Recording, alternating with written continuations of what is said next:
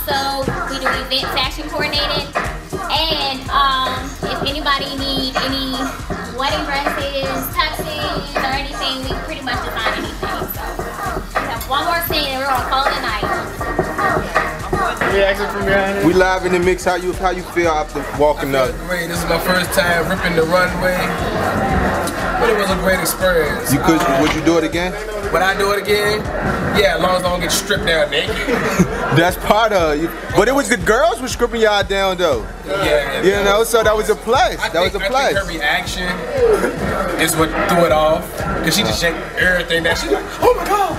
Oh, so they stripped you naked back here? Bro. Yeah, no, well, hey. I was like, boom. Well, hey. She took everything off. Bam. So y'all was loving backstage, right? Yeah, backstage is dope. Dope experience. So you plan on doing it again? Hell yeah. Plan on doing it again? Yes. Oh, alright. So I'm a rapper, not a model. But it's more exposure though. You just modeled, what you call that?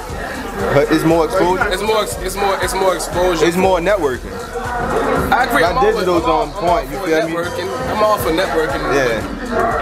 This is a dope experience. Alright, tell them where they can find you at again. Bravo VA, that's my Twitter and my Instagram. You can find me on Facebook, Taiwan, Bravo Kenny. You can find me on YouTube, The Big League 804. That's one word, The Big League 804. To Beyond, TBL and all that. Oh, alright. You know, you can find me on Facebook, RJ Banks, on Twitter, RJ_Banks_ATLE, Highlight Entertainment. Alright, signing out.